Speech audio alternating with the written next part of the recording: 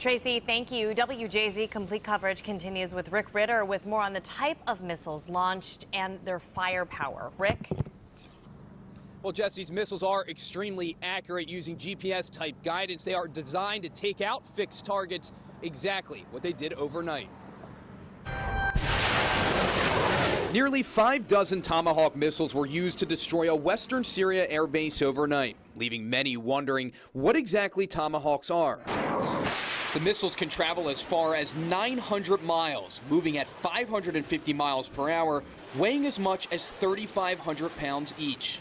A jet engine-powered weapon many figured the U.S. would rely on to take action. Well, I wasn't at all surprised. The Tomahawk is one of those tried and tested combat weapons that's often the first to strike. It's been used in Operation Iraqi Freedom in Libya in 2011. Chris Osborne is the managing editor for Scout Warrior and editor-in-chief for Defense Systems. Osborne says the missiles are extremely accurate, allowing attackers to be at a safer distance. It's long range and it can destroy fixed targets, enemy bunkers, command and control. It uses GPS guidance and inertial measurement units to pinpoint targets. Tomahawks can be launched from many different surfaces, but the U.S. generally uses Navy cruisers or destroyers, or sometimes even submarines. The U.S. defense contractor Raytheon makes the Tomahawk. Each has the ability to send back information almost like a surveillance asset.